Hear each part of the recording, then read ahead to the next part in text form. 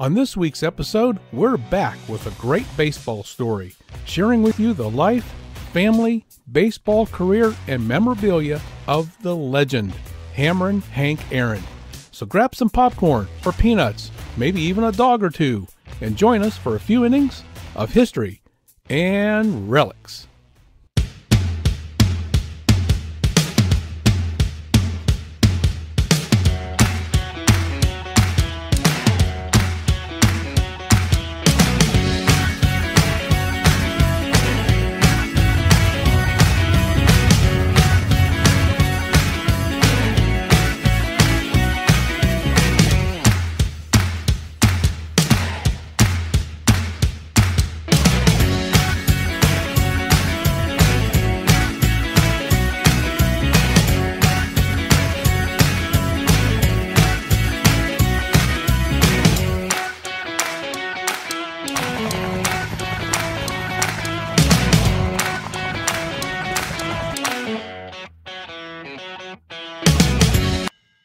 Henry Louis Aaron, nicknamed Hammer or Hammerin Hank, was born in Mobile, Alabama on February 5, 1934, and was the third of Herbert and Estella Aaron's 8 children.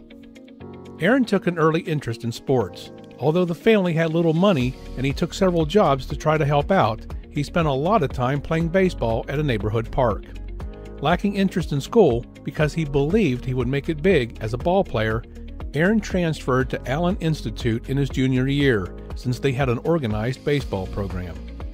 After graduating high school, Aaron played on local amateur and semi-pro teams, such as the Pritchard Athletics and the Mobile Black Bears, where he began to make a name for himself. At about this same time, Jackie Robinson of the Brooklyn Dodgers was breaking the baseball color barrier by becoming the first African-American player in the major leagues. At age 17, Aaron gained immediate success as a hard-hitting infielder. In 1951, the owner of the Indianapolis Clowns, part of the Professional Negro American League, signed him as a Clowns shortstop for the 1952 season. Being almost entirely self-taught, Aaron batted cross-handed in his early years, primarily because, well, nobody told him not to. Still, Aaron's sensational hitting with the Clowns prompted a Boston Braves scout to purchase his contract in 1952. Assigned to Eau Claire, Wisconsin in the minor Northern League, where coaching corrected his batting style, Aaron batted .336 and won the league's Rookie of the Year award. The following year, he was assigned to the Braves' Jacksonville, Florida team in the South Atlantic Sally League. Even while enduring the taunting of fans and racial insults from fellow players in the segregated South, he went on to bat .362 with 22 homers and 125 RBIs. He was named the league's most valuable player in 1953. During winter ball in Puerto Rico in 1953 and 1954, Aaron began playing positions in the outfield. In the spring of 1954, he trained with the Major League Milwaukee Braves and won a starting position when the regular right fielder suffered an injury. Although Aaron was sidelined late in the season with a broken ankle, he batted .280 as a rookie that year, sporting uniform number 5, which was later changed to the more well-known 44.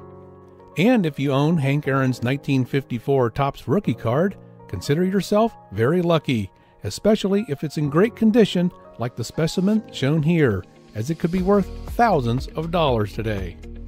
Hank's younger brother, Tommie, later met up with him when he debuted with the Braves in 1962 as an outfielder.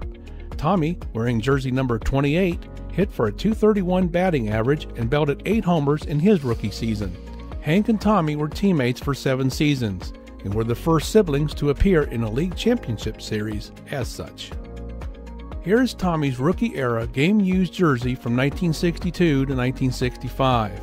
This flannel shows the Braves name across the chest, with his initial jersey number 28 offset below, and you can see the portion of the Screamin' Brave patch on the left sleeve. The back of the jersey shows his number as well. And check out some of these Topps baseball cards that appears to show this same jersey, although it's not conclusive. We also have 2 of Tommie's game-used baseball bats, with the first dating to his rookie years, 1965 to 1968, while the second dates to the 1973-1975 era, just after his active playing career and start of his coaching stint. Over the next 22 seasons, this quiet, 6-foot, right-handed all-star established himself as one of the most durable and skilled hitters in Major League history. In 14 of those seasons, Aaron played for the Braves and batted 300 or more. In 15 seasons, he hit 30 or more homers, scored 100 or more runs, and drove in 100 or more runs. In his long career, Aaron led all Major League players in RBIs with 2,297. He played in 3,298 games, which ranked him third among players of all time. Aaron twice led the National League in batting and 4 times led the league in homers. His consistent batting produced a career total of 3,771 hits, again ranking him third all time. When Aaron recorded his 3,000th hit on May 17, 1970, he was the youngest player at age 36 since Ty Cobb to reach that milestone.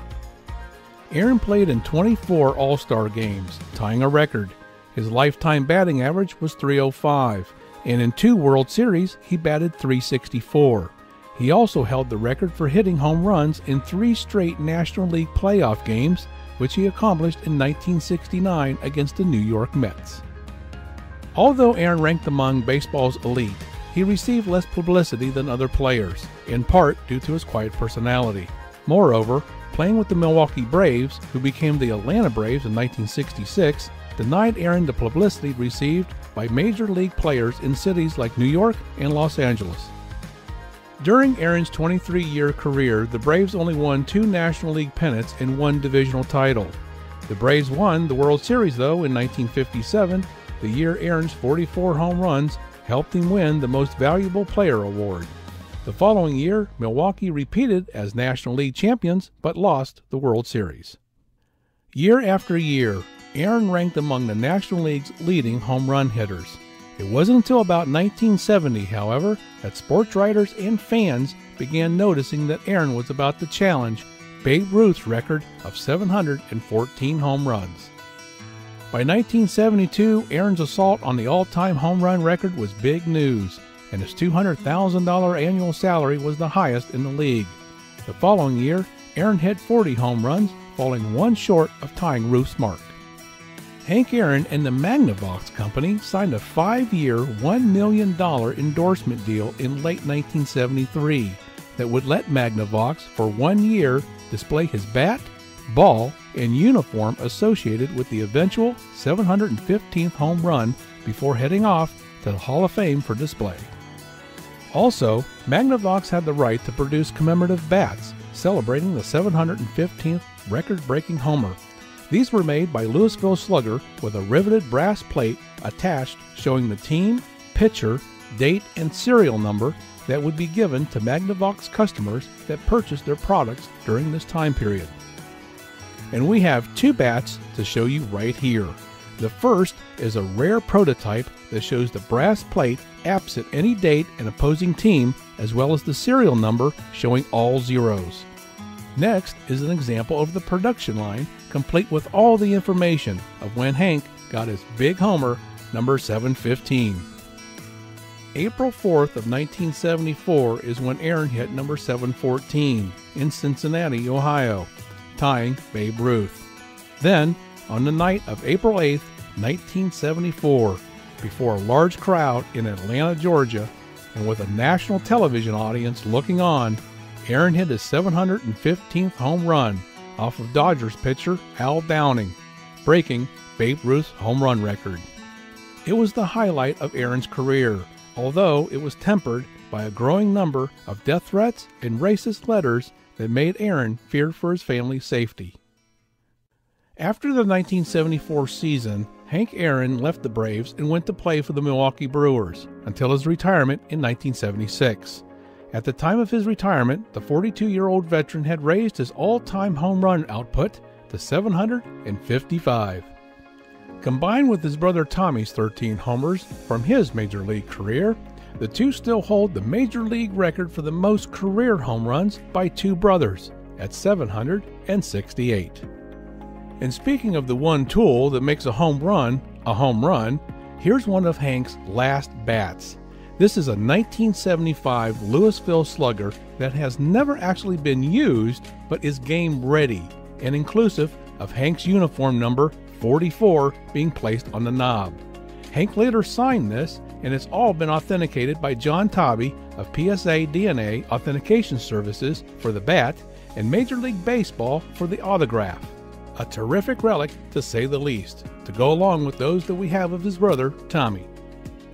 When Aaron left the Brewers, he became a vice president and director of player development for the Braves, where he scouted new team prospects and oversaw the coaching of minor leaguers. He later went on to become a senior vice president for the Braves. Overall, his efforts contributed towards making the Braves one of the strongest teams in the National League. In 1982, Aaron was voted into the National Baseball Hall of Fame in Cooperstown, New York, on his first ballot, with 97.8% of the votes. However, just 2 years later, on August 16, 1984, Hank lost his younger brother and former teammate, Tommie, to leukemia at the age of 45. Tommie was buried at the Catholic Cemetery in Mobile, Alabama. Hank Aaron has achieved many great and notable honors and distinctions over the years. In 1997, Hank Aaron Stadium in Mobile, Alabama was dedicated to him and is also where you'll currently find his boyhood home, just inside the stadium gates. In 1999, Major League Baseball introduced the Hank Aaron Award to recognize the top offensive players in each league.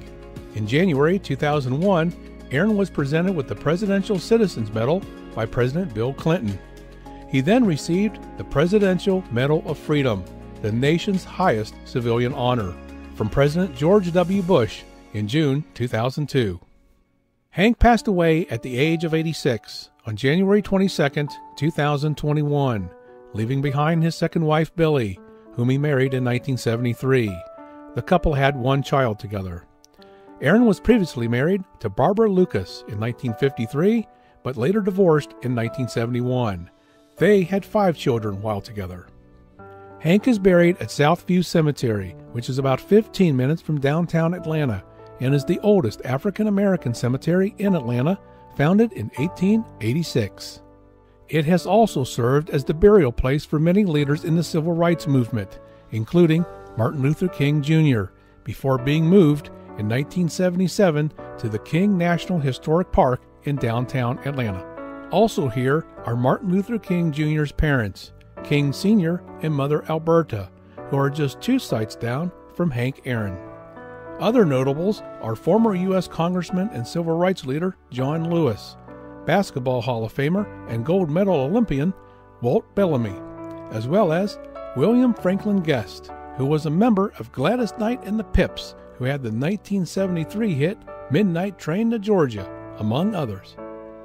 Well, Hank has some pretty great company at Southview Cemetery, but from the words written on his crypt says it all. I am not concerned about how I am perceived as a baseball player. I am concerned about how I am thought of as a human being. One of Major League Baseball's greatest. Thank you for joining us today. We hope you enjoyed our program.